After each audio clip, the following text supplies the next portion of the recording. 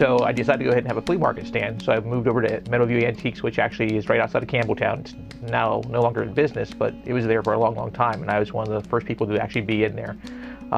So I was there in the late 80s. I'm not sure the exact dates anymore, because you never keep track of things when they're happening. You look back at it later on and you think like, wow, I survived that, but you don't know when you did it.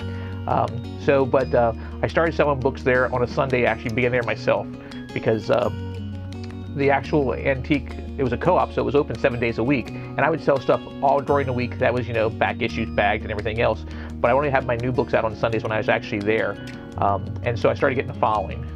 So like I said earlier, I had people who came in like Robert and Grant and Tom Wagner, who eventually had the store down in Lebanon. Well, what happened is Tom opened up the store in Lebanon, even though I had been selling books longer already. He beat me to that, and so of course I couldn't be one-upped. So it was time for me to have my own store. So I opened up a store here in the evenings. I was working at Almonds Paint Store during the daytime. Got off I think at 4:30. At 5 o'clock I would go ahead and come down here. I think it was like maybe Tuesday through Saturday in the evenings, and work from like 5 until 9. And my wife Annette was okay with that. I'm sure she wasn't wild about it, but she was okay. And really a lot of success early on was because she helped me do things, and she went along with my ideas. So I would work down there, and eventually it got to the point where I was making pretty decent money in the evenings.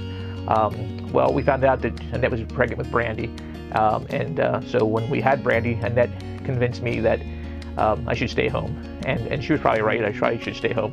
So what I did is I already had standing orders that were created at my first shop. My first shop was at 48 West Main Street. If you drive down Main Street here in Palmyra now and you see it, you're going to laugh, because we used to refer to it as a bowling alley. The front of it is probably like maybe 7 foot wide, and the back of it is like 3 foot wide, and it goes, tapers back maybe like 25 feet.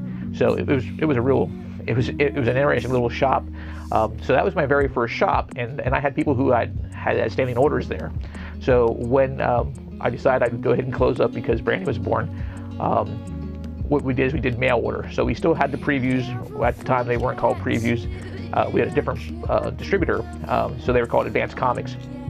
So I had about maybe like 10 or 15 people who actually chose to go ahead and do Advanced Comics with me, and I would go ahead and get their orders together, and once a month I would either mail them out or I'd just drop them off at their house, because everybody was pretty local. Well, after a year or so of this, Annette realized that I really missed it, and she said, go ahead and open up the store again. So what I did is, I had been originally at 48 West Main in the bowling alley. What we did is we actually moved then to 44.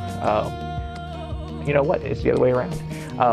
Actually, I was at 44, and we went to 48. So I went to 48 West Main as my first location. That was a decent sized location.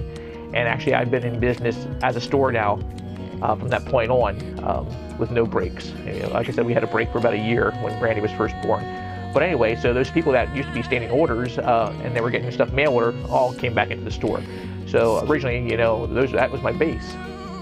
So Tom still had his store down in Lebanon City called the Comic Stop, and I actually had my store. And at the time, I was calling it Comics for Collectors of All Ages. And it wasn't until we actually moved into this new location that was bigger that we actually changed our name to Comics and Paperbacks Plus.